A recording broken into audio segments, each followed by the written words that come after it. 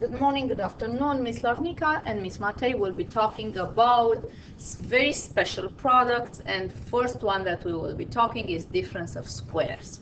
Okay, difference of squares.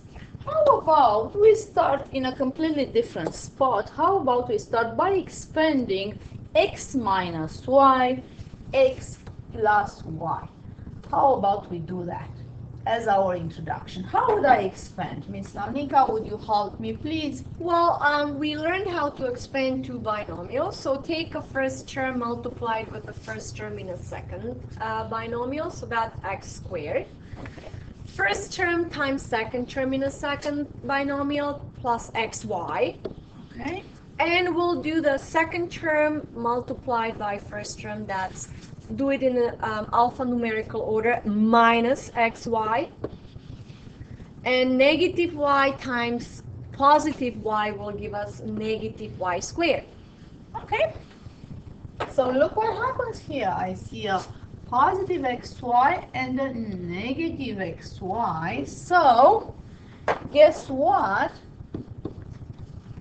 I'm left with x squared minus y squared. What a surprise! Now I understand my title, difference of squares. That's exactly what we have here.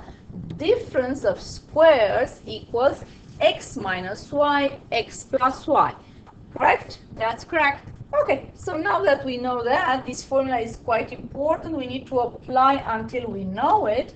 Let's start applying it to 49x squared minus 1. But this doesn't look like a difference of squares, Miss Larnika.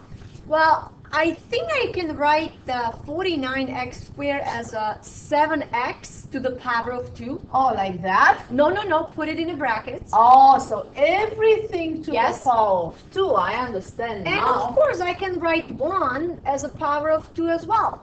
1 squared. Square. There you go. So now I have a difference of two squares, and I can write it in factoric form as a 7x plus 1 multiplied by 7x minus 1. There you go. My x plus y, x minus y from the formula. That's correct. Okay, so we said practice makes perfect. How about we do another one? 25x squared minus 64y squared. Can I write this as a difference of two squares? I think that the first term should be 5x, Right. the whole thing to the power of 2, and the second term is 8y, Okay. and the whole thing to the power of 2. So now what I have is 5x plus 8y, Yes. and in the second bracket 5x minus 8y. Okay. Good. So, more practice for you from the textbook.